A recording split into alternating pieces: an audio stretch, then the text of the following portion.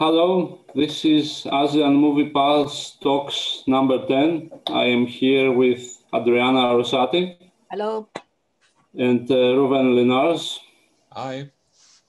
And today we are going to speak about a Filipino action film that is screening on Netflix, has been is still going on, BuyBust by Erik Matti. A rather interesting action film because it kind of kick-started a surge of action films both from ASEAN countries, but also from a number of other ASEAN ones, where the protagonist is a woman. We had Maria Fury, We Will Not Die Tonight, and probably the most famous one in the series, let's say, the Korean The Villainess. Rouven, what do you think is the appeal of having a female protagonist in an action film? Well, since I've seen The Villainess a couple of weeks ago, and of course for this podcast rewatched BuyBust, I have to say there are a couple of things that I find very appealing within a genre that is traditionally, if you think of, let's say, the very male or masculine 80s action flicks, it is something that is, even though there is, as you said, a rise in the female protagonists, it's still quite rare. And those kind of films, they traditionally also have a tough time with an audience, especially with a mainstream audience. Even though I see the appeal, especially if you think of a female protagonist in a male environment, which we have in BuyBust, where we have a cop that has to take charge and has to prove herself in this police unit, in this drug enforcement unit. It is quite interesting to see that. And because on the one hand side, she is still somewhat an outsider, even though she is implemented in the team. But it is a very interesting starting point for any kind of film, because at one time you don't actually expect this person to put it in a very, let's say, banal way to kick ass, sort of. Mm-hmm. Mm-hmm. In an interview I had with him, Erik Matti told me that he thinks the presence of a female protagonist in such films actually softens the film in a way, like, let's say, tones down the whole testosterone, let's say, that is usually associated with action films. But sometimes I think it becomes obvious that there is also a kind of sex appeal, let's say, with having a female protagonist. We can see it in some movies that the protagonist is being seen in that kind of way, although it's not the case. This is not the case with BuyBust. Adriana, what do you think? Would you prefer to see an action film with a female or a male protagonist? Well, I don't mind. I enjoy them both. I like action movies, and but definitely the appeal. I agree with Rouven that is a part of the appeal is a change of scenery, because the majority of action heroes are men. But also, and also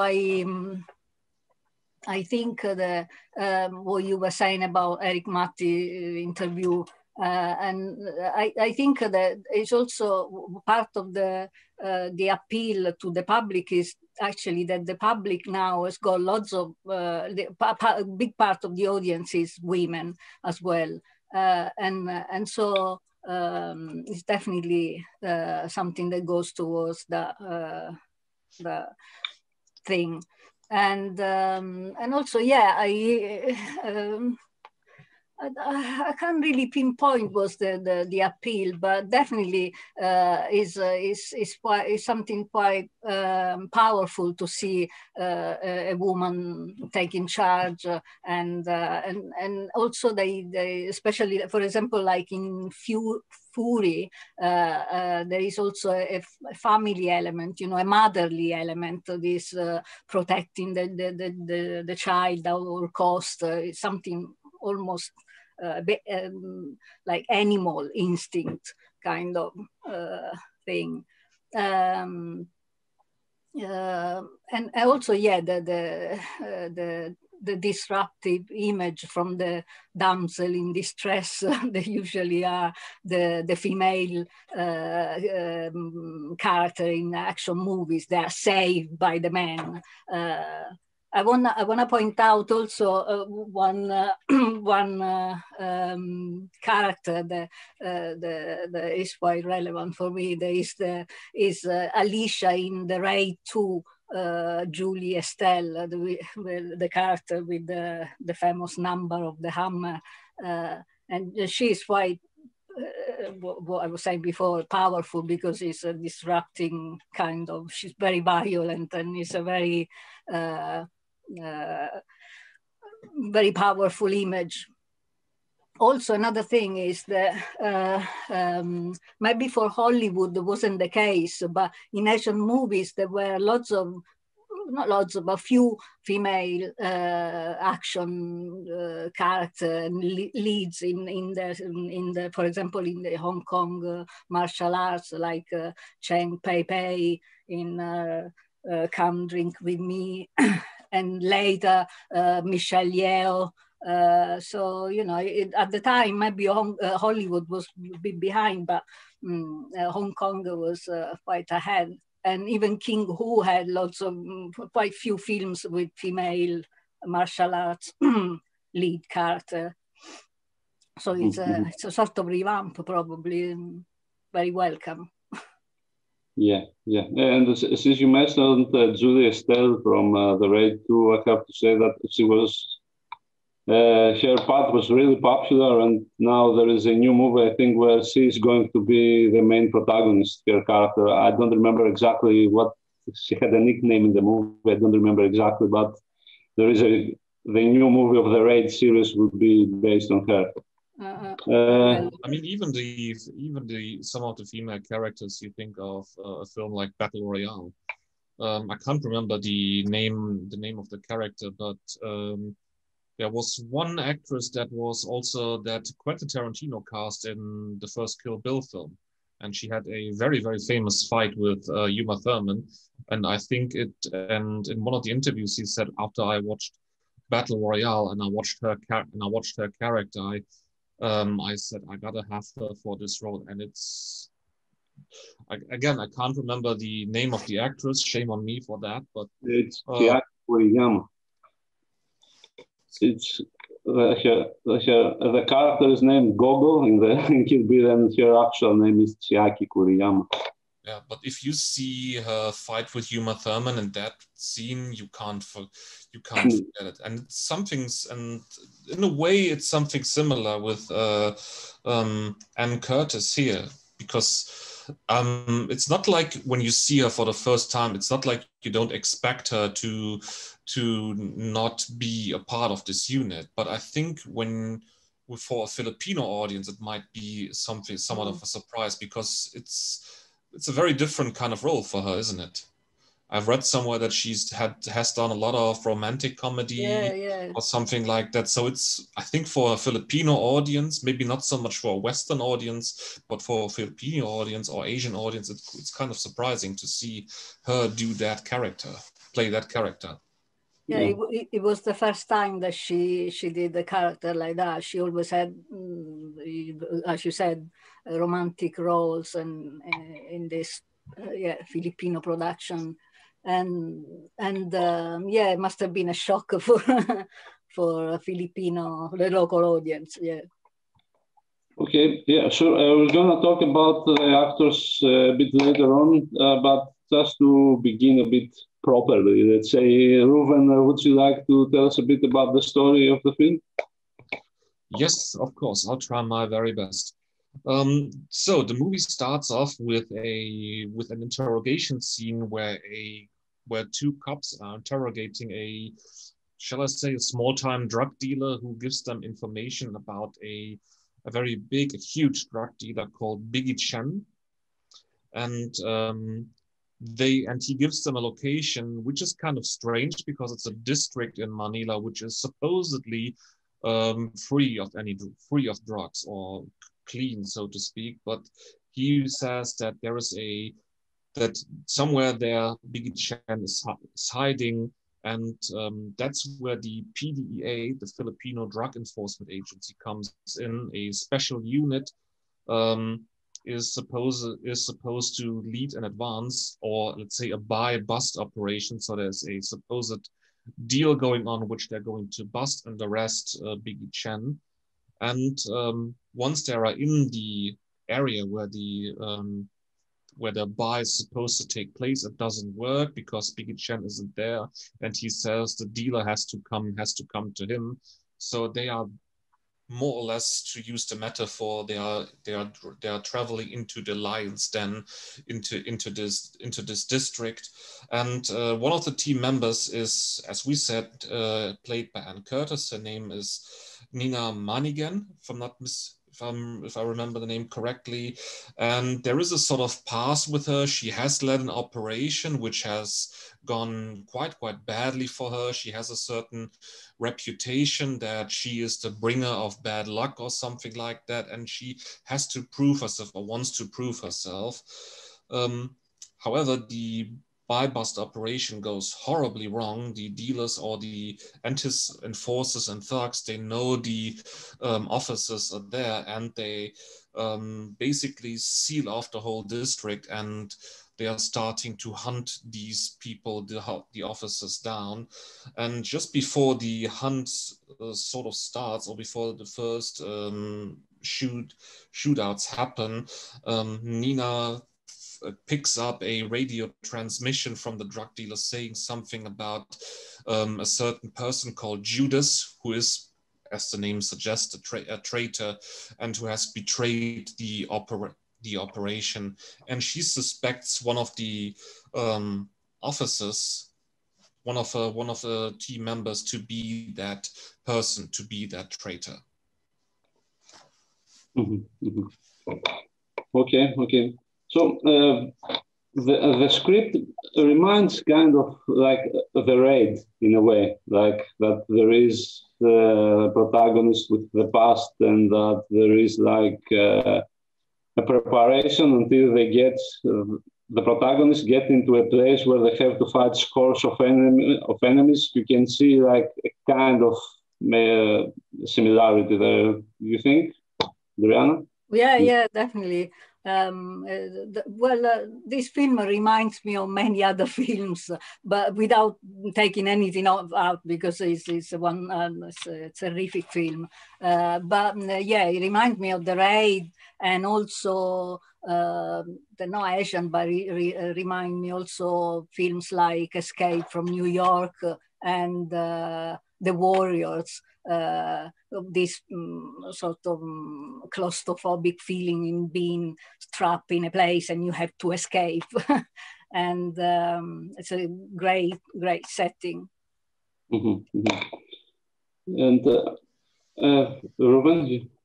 I also agree with Adriana. I gotta applaud the film, to be honest, not necessarily perhaps for originality, but for the use of the setting. I like the film because even though it is I think in many reviews compared to, as Adriana said, to The Raid, which is kind of true, but I like the fact that instead of going vertical, which The Raid has done, because they had to travel through the top of the tower, so to speak, to have their boss fight. I know it's video game language that I'm just using, but so to speak, and this is horizontal.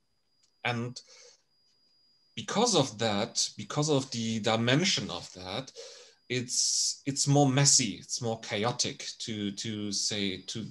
and it gives you a very different texture and very different dynamic, which I kind of like for BuyBust. And I think Erik Matti and his cinematographer, they do that. They use that setting and use this horizontal approach quite interestingly.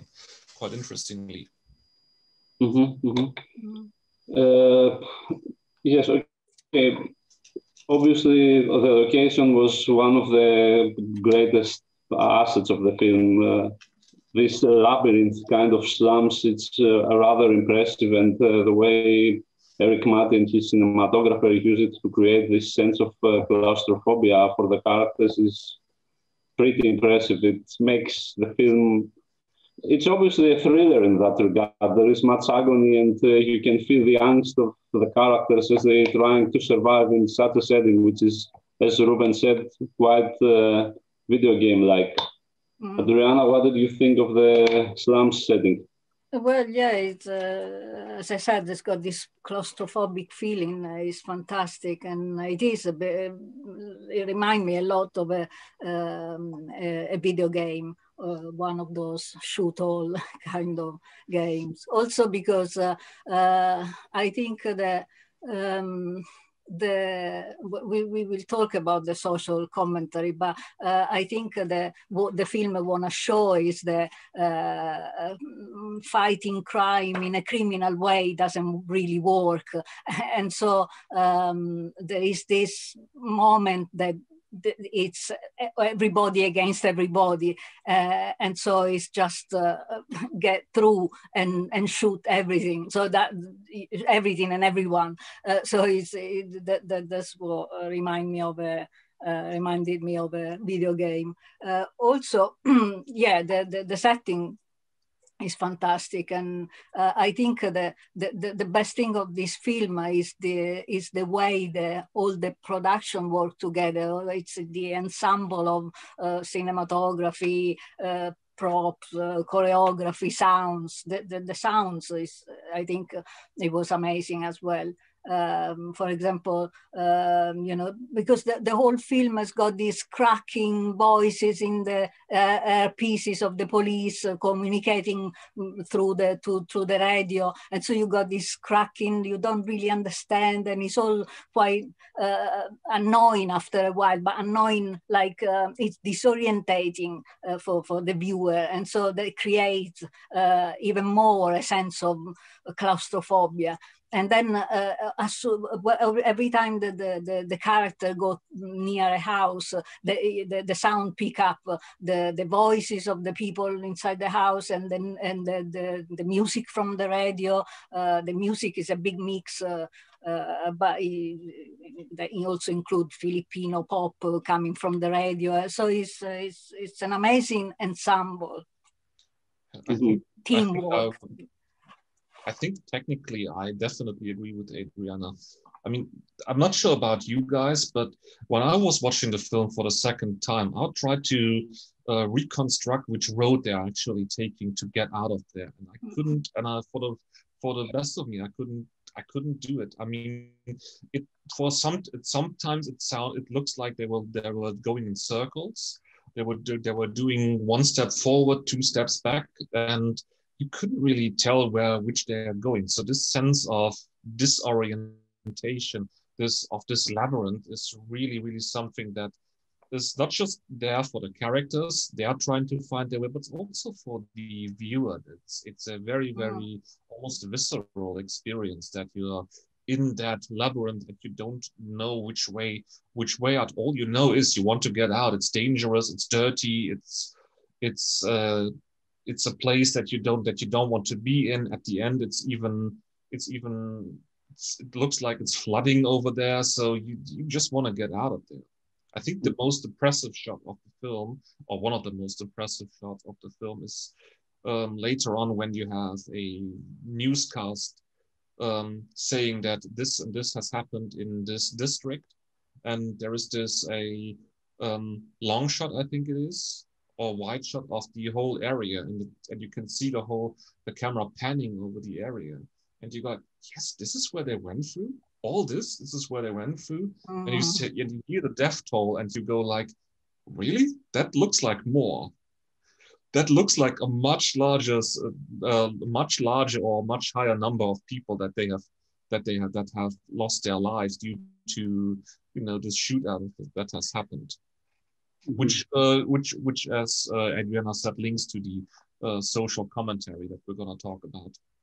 Yeah. So yeah, actually, the whole slum area, if I am not mistaken, was actually built. It's a built set that it was built on an abandoned school that was burned down. It's about 8,000 square meters, so it's kind of big. You can say it's small, but the way the movie progresses, it makes it feel even like huge. Like you will never get out there. You get that sense almost immediately they get into the slums. Also, Erik Matti mentioned that he got the inspiration for the film that during a shooting of another film that was happening in the kind of similar slum area, a drunk man appeared and started causing trouble for the crew.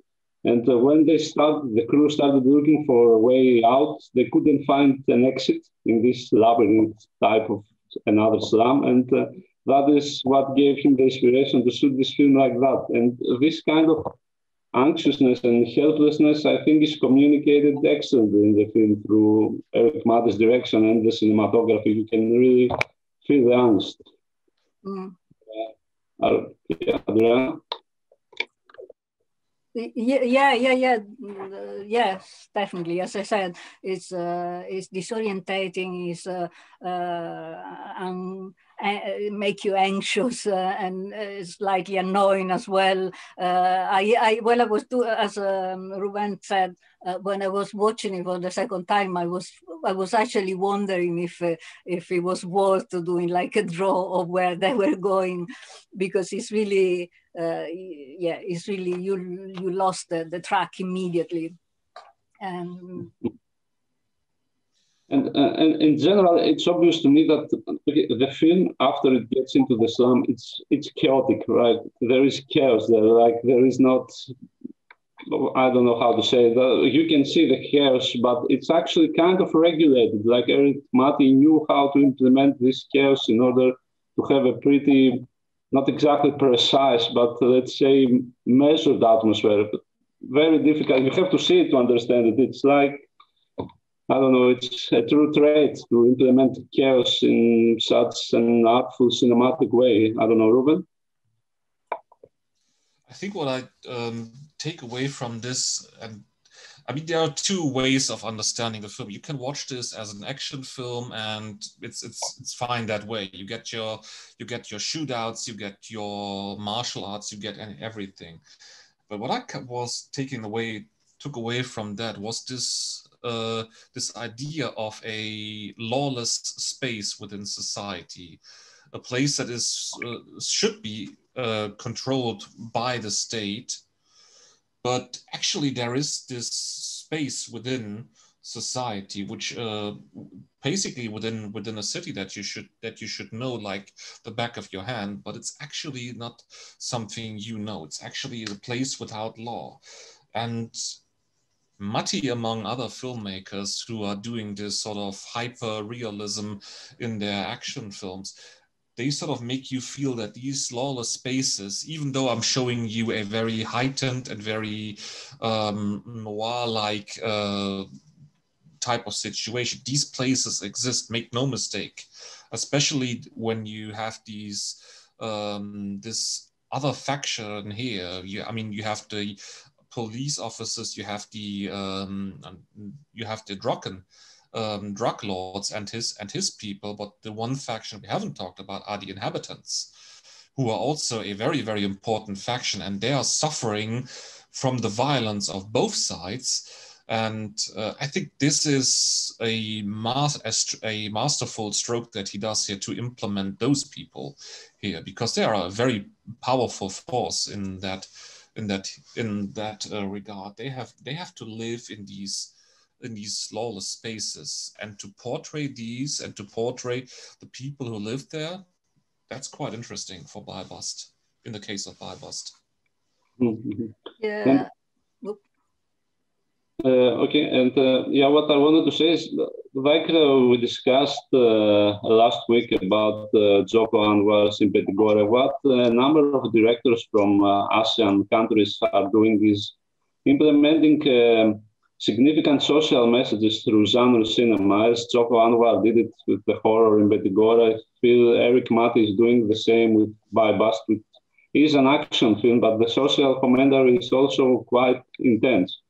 For example, the critique on the war of drugs on Duterte and police corruption, which according to Matti are two interconnected topics, are quite intense in the film. Okay, maybe they are not exactly in your face. Sometimes the comments are a bit subtle, like in the ending song. I don't know if you remember the song, but I think that was a real punch toward Duterte. And I think this is what makes this film so special, the combination of action and social commentary. Adriana, Adriana, so just before, if it's not exactly known what the war on drugs is like President Duterte of Philippines in June 30 of 2016 urged citizens to kill suspected criminals and drug addicts, and also gave permission to the police to shoot whoever they consider to be a drug dealer. Now, 4 years later, humanitarian organizations from all over the world are considering what is happening in Manila in particular as a kind of massacre, let's say, almost. The level of incidents are that long. Sorry, Adriana? Yeah, I was just saying this, that Duterte in 2016 gave carte blanche to the police to shoot indiscriminately, and that resulted in the deaths of thousands of people, including civilians, police, everybody, not just the suspects and the drug dealers. So it was a real massacre, and Erik Matti was always quite clear about his political stance against Duterte, and I think the film, is very good, because I think that this view is quite there, but it is a film that is very enjoyable as a terrific action movies as well. But the critic is there. This space, as Rouven was saying, a no-law space of the slums. That, by the way, it reminds me exactly a lot of the Kowloon walled city, just because at the moment I'm writing something about it. This sort of liminal space in society, and when the police, the squad, Nina squad is lost in this slum, and they're fighting against the drug chase by the drug dealers and also the exasperated inhabitants of the slums, and then there is this is sort of borderline funny that you got this very gory fights with the locals, and lots of women, because lots of housewives and very sometimes very slasher kind of killings, and you sort of you lose not the direction, not only the direction, the physical direction, but you also sometimes you lose the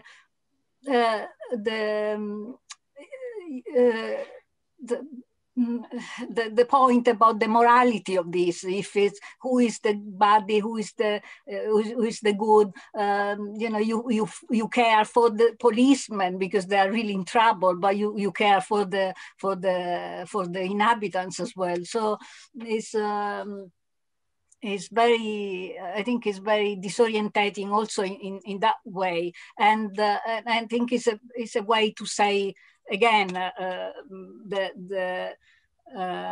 it's a big hyperbole of the consequences of Duterte fight to crime in a criminal way.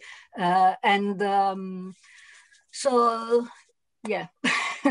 Sorry, I've lost the track, but yeah, that is there is lots of commentary and quite strong, but also very well disguised. Rouven, about the social aspect of the film? Adriana has said many things, so I have just a few additions. As I said, this is a film that, like many action films, lives on a certain kind of texture. When you see the images of the streets or of this neighborhood, of this district, I've rarely seen, apart from films like, for example, The Villainous or something like The Wailing, which is so dirty.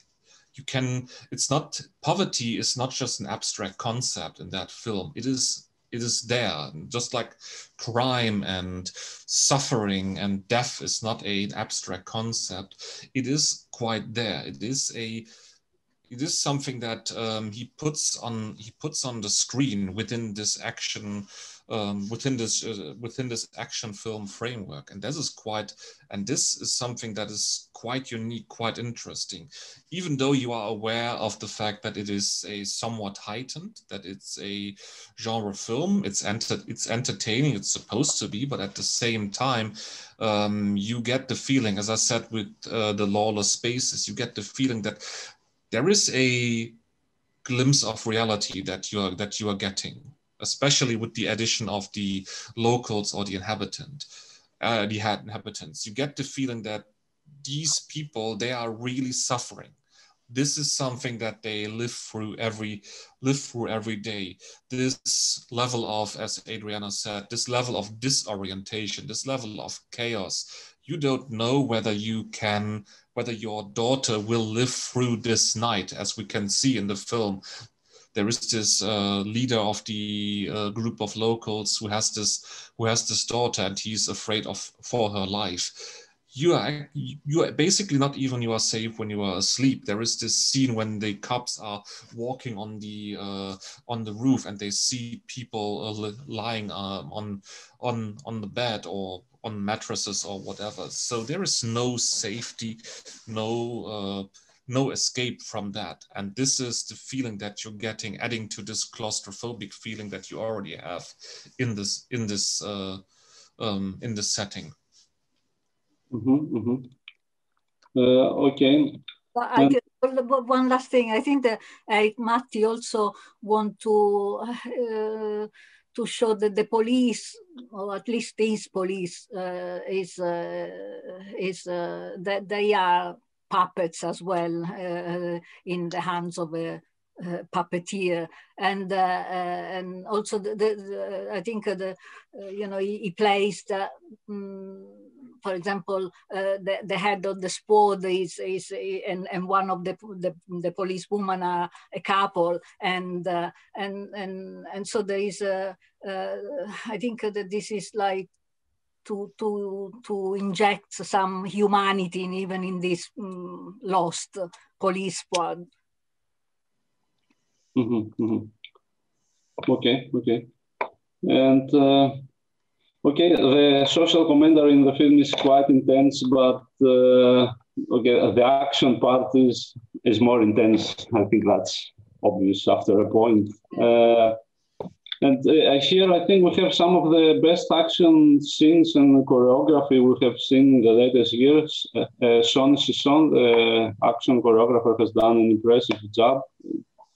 They look, they are messy. We don't see like Shaw Brothers, like this is not choreography, this is fighting. You can feel that thing as you watch, normal people fighting with the policeman, and the policeman with the drug dealers and everyone. So what did you think about this aspect, Rouven, the action part? I actually wouldn't even call it fighting. I'd say it's brawling. Yeah. What they're doing. It's especially when you think of the fight that Brandon Vera, I think is his name, the MMA fighter, where he was apart from Miss Curtis. He was perhaps my favorite part. I like him a lot. He's a strong presence here, and I like first of all, I like the fact that the messiness and the chaos of the setting that we just talked about is mirrored in the fight scenes. They fight with guns, with sticks, with stones, whatever comes to their aid. And I like this approach to fighting, or in this case, brawling. It is believable, it's authentic, it's at the same time, it's very, very entertaining. And there are even some aspects where it's always a little bit kind of over the top. I'm not sure if you remember the scene with the shears. Yeah. That's one of the goriest moments. I'm not sure if you, in the edition that you have seen, you can see it. In Germany, it was I think a little bit toned down here, but wow, this is almost bordering on. I'm not sure if I can say cartoon-like in that context, but it certainly seems like it. Yeah, I had an interview with the action choreographer Son actually, and he said that this was one of his hardest work because he had to do this thing where all of these elements that you described are there, like you have all realism, occasionally you have this cartoony style, and also the action is impressive. Adriana, what do you think of the action? Yeah, the action is terrific. Yeah, and also when we talk about choreography, as Rouven said, it's not an elegant choreography. I mean, we're not talking about martial arts, but exactly it was a fight with everything. Quite funny that they use all sorts of things, kitchen utensil and stuff, and yeah, and it's the thing that I think is really good that is relentless. It never finished. There is no stop, and they use, as I said, all sorts of things, and then there is there is this famous one cut following 3 minutes, one cut scene following sorry following Nina going around up and down a building and fighting people, and yeah, and it's 3 minutes, just very long. And just before that, there is another scene that I really like. There is an alley at some point that is flooded, and Enrico is in this alley, and they all have the water up to here, and there is a shot from above, and you see this corridor of water with Rico fighting one after the other, a bit like the famous corridor in Old Boy. And that was very good. It's just before the 3 minutes, so it's really relentless, and it's amazing. I understand that it must have been a very hard job to do, even if it's a dirty kind of fight. Yeah, this 3 minute scene, I feel also it's like probably the most impressive in the film, and you can see how difficult it must have been to shoot this thing. Also, it's raining while all this chaos is happening, so it must have been really difficult also to record the sound and to have it. Yeah. But this scene is exceptional. It's great. I don't know, how did you feel about it, Rouven? To be honest, I think this apart from the scenes that we mentioned, is also my favorite scene, because as I said, I like the character. I like the character of Rico. I like also his I'm not sure if you could say it's an obsession, belief, or fetish. He has this talisman with him, and it says, I cannot die. I can't die here. We are all safe. And even though at the beginning you feel like it's sort of silly that he says that specifically because he's such a strong guy, it's a kind of person you wouldn't want to be in a fight with. So most certainly, but and he said, you don't need this kind of protection. I mean, look at you. And this scene where he's, as Adriana says, fighting, I don't know how many people he's fighting. He has the water up onto, I don't know, his hips or something like that. And you are really cheering for him. At least I found myself to be silently cheering for this guy. Please survive that. You have to. I mean, you're wearing a talisman after all. You should be the one surviving. I think it says a lot about the way he shoots the scene and about the sympathy for these characters, despite all their flaws. At least the police officers here. Mm-hmm, mm-hmm. Okay, and since we mentioned that scene, maybe we can also come back to the acting aspect of the film. As you all mentioned, Anne Curtis was not used to this kind of roles. She was mostly playing in romantic comedies and romantic drama of sorts. Okay, so she had, as far as I know, she had extensive training for months in martial arts and the use of gun. But also what I liked about her part is that she doesn't look like, I don't know how to say, she still looks like the girl next door. She's not like the way usually these action heroines look like let's say the protagonist of the villainess. And the fact that she doesn't look like that, actually she managed to turn it around to one of her biggest traits in the film. Like it makes the way she reacts more believable. At least that is what I got from her role. Adriana? Yeah, I've lost the sound of the last bits that you said, but yeah, I really like her. She. I don't know. I thought that she looked very very natural, but also she's got a very I don't know. I think that she expressed very well the grudge that the character have. You know, the character come from a previous experience where her sport has been wiped out, and she's convinced that it was the work of a mole, and despite everybody's telling that it wasn't, she's got this trauma in her, and I thought that the actress was great in conveying this. Mm-hmm, mm-hmm. Rouven, about Anne Curtis? What impressed me most was the emotional development that her character goes through. You can see at the very beginning, as Adriana said, she is tough, but at the same time, she is somewhat insecure because of what has happened to her. She knows there was something that went wrong in the last task she was given. She has caused misery. She has caused death. I'm not sure if it's ever expressed exactly what has happened here, but I think she's caused she blames herself for what has happened.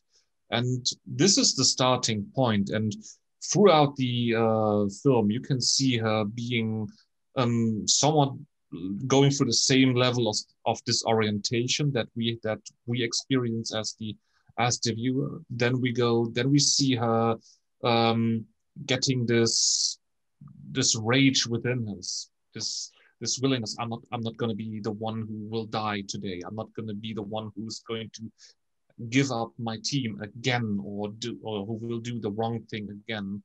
And at the very end, you can see this level of rage inside of her, perhaps even frustration, because the situation is as it is. I don't want to go into spoiler territory here. Mm-hmm, mm-hmm, mm-hmm. And okay, regarding the rest of the cast, Brandon Vera is a presence. Okay, he's huge. He's like he's a former martial arts champion. He goes into the film, and you can see what he's doing there. He doesn't have to do so much because his presence is already impressive enough. So, in that regard, I would like to focus a bit on the main villain, which is Arjo Atayde, who plays Rico, because I felt that was also very impressive performance in the film. Particularly his monologue during the end, I feel is one of the best points of the film. I don't know what do you think about his acting, Adriana? Yeah,